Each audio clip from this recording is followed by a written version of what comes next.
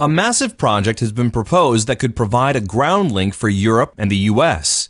Russian Railways President Vladimir Yakunin presented his plan called Trans-Eurasian Belt Development at a recent meeting of the Russian Academy of Sciences in Moscow. In it, he envisions a new road, rail, and utility system that will span the entire length of Russia, estimated at around 6,200 miles, and could connect with existing systems in Europe and the US for continuous travel from the Atlantic to the Pacific Oceans. No details were provided on how it would link Russia with Alaska, a 55-mile-long distance at its shortest point. The plan's intention is to turn the country into a zone for high-tech industries and to connect Russians in the more isolated eastern regions with other parts of the world.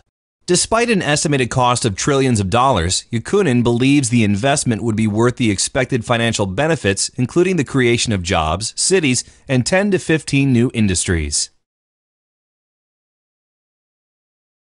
A massive project has been proposed that could provide a ground link for Europe and the US. Russian Railways President Vladimir